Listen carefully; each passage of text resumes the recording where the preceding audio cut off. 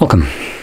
In front of me is a Poco C65, and today I'll show you how you can hard reset this device through recovery mode.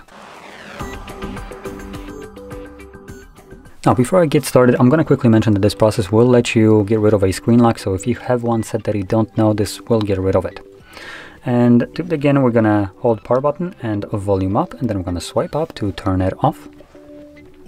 And when the device turns off, again hold power button and volume up once more.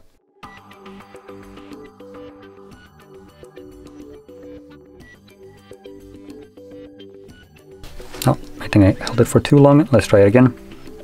So let's let go of the power button when the Poco logo shows up. Now from here, I'm gonna select wipe data. Now we need to use volume buttons to navigate, so press volume down and press power button once wipe data is selected, and select wipe all data the same way, and confirm. Give it a moment, this only takes a couple of seconds as you can see. I'm gonna select back to main menu, reboot to system.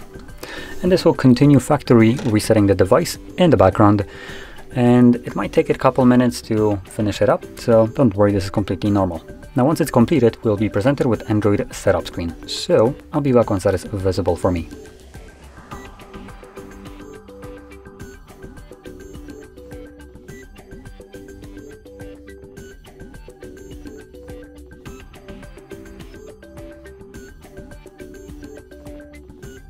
And as you can see, the process is now finished and you can set up your device however you like. So if you found this very helpful, don't forget to hit like, subscribe, and thanks for watching.